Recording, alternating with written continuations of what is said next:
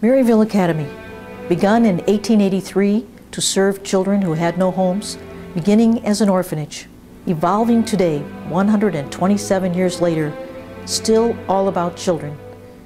The evolution of how we carry out the mission has changed to meet today's needs for children. We serve children in 3 different ways.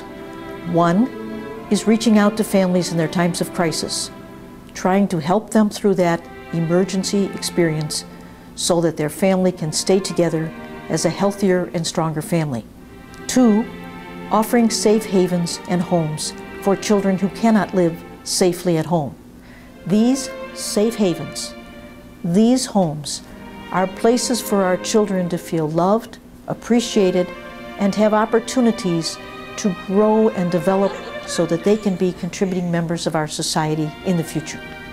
And 3, a psychiatric hospital dedicated to children, adolescents, and young adults, helping heal them in their difficult times so that they too can succeed as contributing members of our society.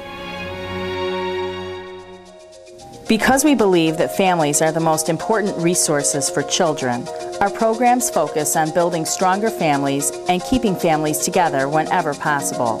We all need a helping hand, and when we have little ones, it's an awful lot of work. And so sometimes when you don't have those other support systems, or they're not available, the crisis nursery is available to them 24 hours a day, 7 days a week. He gets great care here. They understand, they're very empathetic to my situation. Most of us are moms, and we think of the kids as children first. They're not the patients second. Yes, they need our care as far as nursing and stuff, but they also need nurturing. What we do down at Mountain Shelter, we provide emergency services for pregnant, parenting teen moms and older adolescent girls. Generally, the ages are anywhere from 14 through 20. Sometimes young ladies may just be pregnant, or they may have 1 or 2 kids with them. While children and adolescents live at Maryville, a team of highly trained professionals works with them and their families with the goal of restoring family life whenever possible. Whatever approach they have, they got the right idea, because my daughter came out of Maryville a lot stronger of a person. Basically, our philosophy is choice-based, very family-focused philosophy. We believe that the girls and the families need to make mistakes and choices in order to learn from them.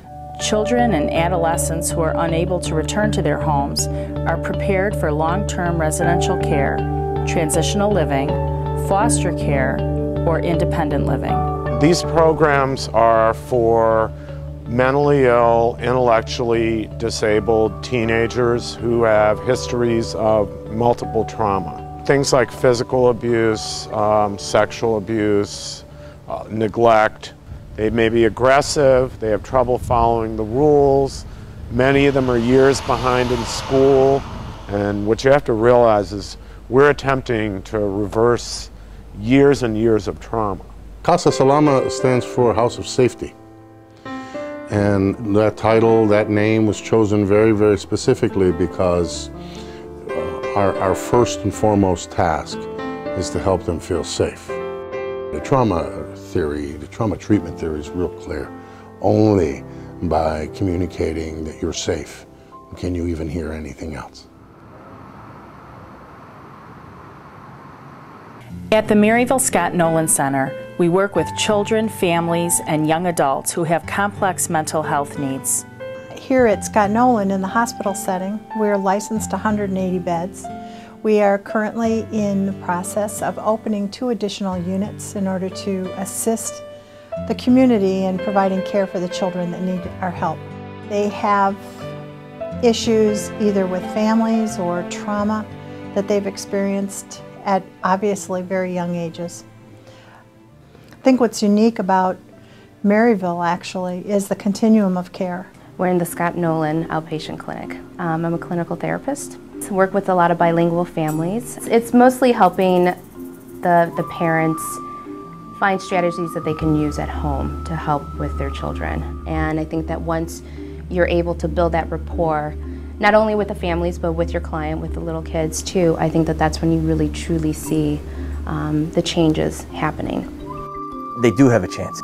It's not that you can't, it's not that you don't have challenges to overcome, and we try to tell our kids all the time, the amount of mistakes that you've made and poor decisions you've made, if you look at a normal individual between the ages of 12 and 21 versus the amount of mistakes and challenges most people do between 12 and 40, they've gone ahead and taken about 80% of the normal ones and lumped it into this time, meaning nothing other than if we look at it right and we approach it from the right way, they've got 80% more experiences to learn from than other people do, and trying to reframe that idea of, yeah, just because you're in this place and just because those things have happened.